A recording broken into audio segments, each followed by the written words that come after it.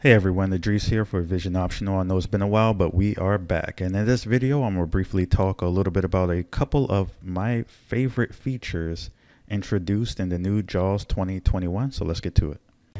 A metallic blue globe is seen spinning in the center of the screen on a dark blue background. The words Vision Optional slide in each side. Below, Braille letters appear one by one, spelling out Vision Optional. So let's get into my two favorite features in the new JAWS 2021 edition that was released back in November. So the first one is the voice assistant. Now you may be thinking Siri or Alexa, but this is not quite there yet. It's still a work in progress, and as such, it's limited as to what it can do at this stage. So the first thing you have to identify is whether or not you have the checkbox checked in the Startup Wizard, which allows usage data to be sent over to Freedom Scientific. If you don't, that's okay. We'll get that straight now. But in order to use the voice assistant, you will need to check this box. If you don't want to go through the whole process of navigating to the help menu and opening the Startup Wizard, from there, you can simply try to access the voice assistant by hitting the key combination Insert Alt Spacebar or JAWS key Alt Spacebar. And I'll do that now. Voice Assistant dialog. You must enable anonymous usage data collection in order to use this feature. Do you want to enable anonymous usage data collection? No button. To activate, press spacebar.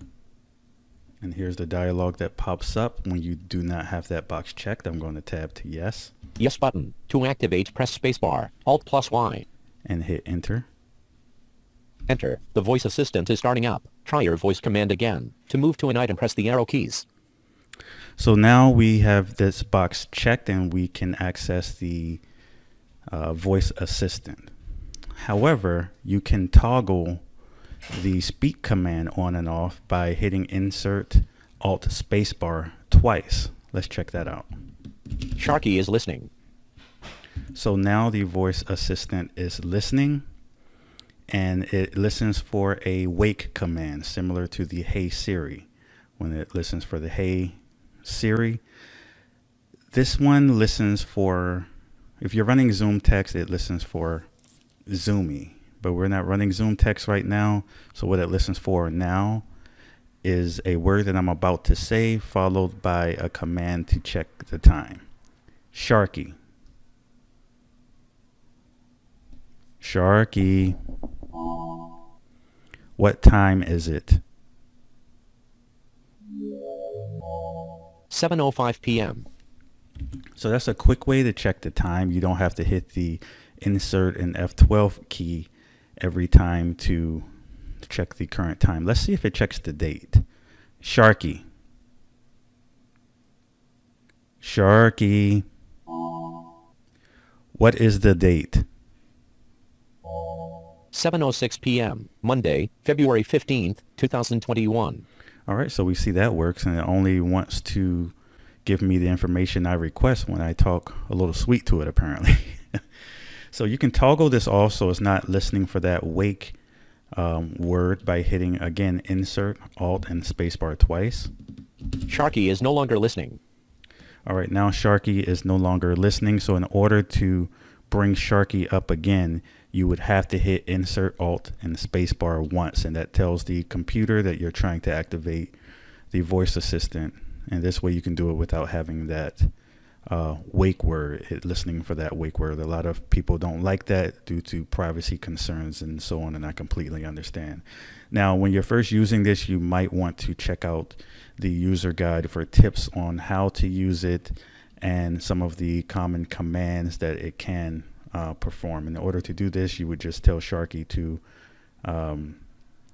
help. So let's do that. Help. Once you pick a topic and press enter on it, use the F6 key to move to and read the information window. JAWS 2021 Help, Contents page, Tree View, Voice Assistant Quick Open, one item.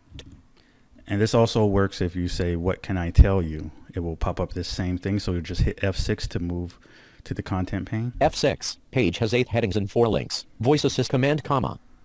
And you can check out some of the content by going by heading with the letter H. Voice commands heading level 2. General voice commands heading level 3. You get the idea. So let's close out of this with Alt F4. Alt F4. To move to an item, press the arrow keys. We're back on our desktop.